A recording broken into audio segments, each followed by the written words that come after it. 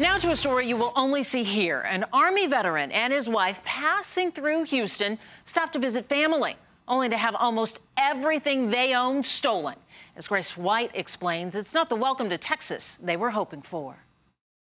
When this couple stopped to see their mom, they thought they'd be safe. But turns out someone drove out of this gated apartment complex with a trailer full of their life's memories. I have my truck up here and the trailer down here. It's not how this family envisioned their cross-country road trip. I look down here and I'm like, our trailer's missing. And it had everything inside. Everything we own. For Wayne and Robin Gentry, the move from North Carolina to Texas was supposed to be a new beginning. I put this down, and when I crank it up for the jack to hold it up.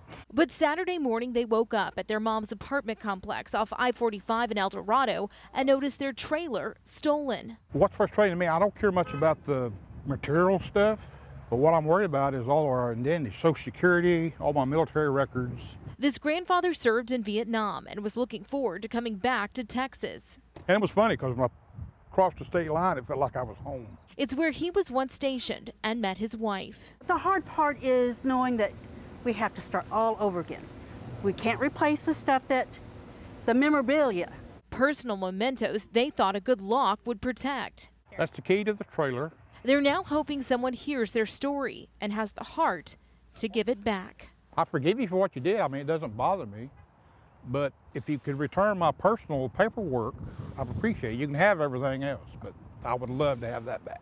The couple filed a police report and it was insured. This couple is now just hoping someone will call in if they see the North Carolina plate. Mia, back to you. Let's hope something surfaces.